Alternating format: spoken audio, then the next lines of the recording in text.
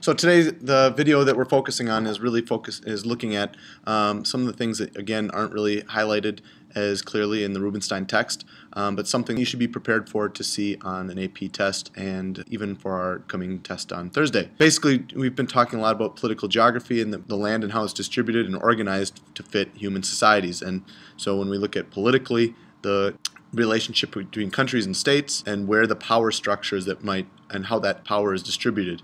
In the TED Talk video, also posted on the website, you would see that we could talk about the changing geopolitics of the modern day world. Today what we're going to focus on is some of the historical theories and concepts or models that have been used and would be likely to be referred to at some point on an AP exam. It also is something to consider when we look at geopolitics, even moving forward, where we see tension or problems in the world today, and looking at these models or theories in historical reference to help better understand the world. Obviously, they're theories or concepts that have been tested over time through different periods and ages of history, but the general theory is based on some of the things we'll talk about here in the next few slides. One of the first historical schools of thought that fueled a lot of the German political motives during the middle part of the 20th century were based on a school of thought from Friedrich Ratzel. Basically, he considered a state consists of people, and it's really formed by human society, that the states themselves would then reflect people and human society. As territories expanded, as a nation or a state expanded, it just reflected its growing strength. And so it justified the German expansion because the Germans were,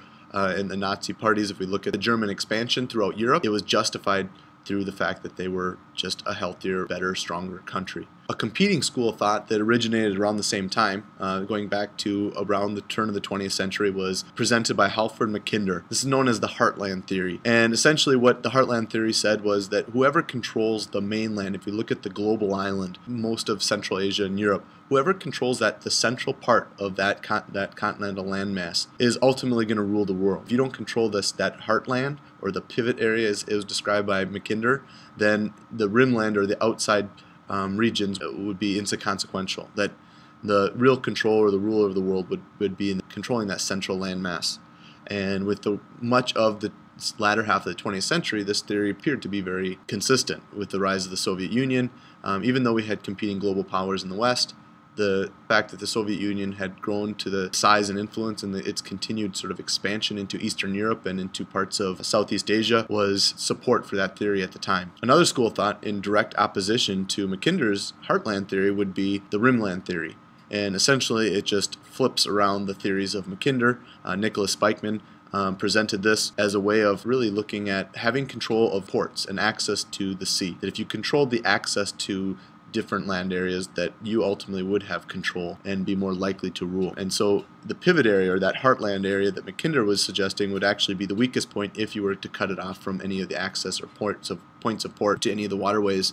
Another school of thought or theory was known as the domino theory, and this existed after World War II during the Cold War. It's really a product of the competing world powers between the Soviet Union and the United States. It could be seen not only in some of the propaganda in the slide, but in our action, that in our efforts, why we stayed in Vietnam as long as we did, or our actions in Korea, as well as other things like the Truman Doctrine, which was expressed policy to try to limit the expansion of communism throughout the world, and immediately after World War II, like the Marshall Plan, where the incredible efforts and resources that were used and spent by the Americans to help support the rebuilding of Europe to prevent it from falling under communist or Soviet control. Yet another school of thought would be Alfred Mahan, and one of his texts is one of the first geopolitical texts that is thought of in the field, and it really focused, again, as we consider Mackinder's Heartland Theory, this is almost an exact opposite. In fact, what Mahan would suggest is that it wasn't even control of land as much as it was control of sea. So having control of the seas and having the ports and having a navy that would reflect that was essential to having geopolitical influence or control. Mahan's theories were ultimately used by both the Germans and the United States in building their navies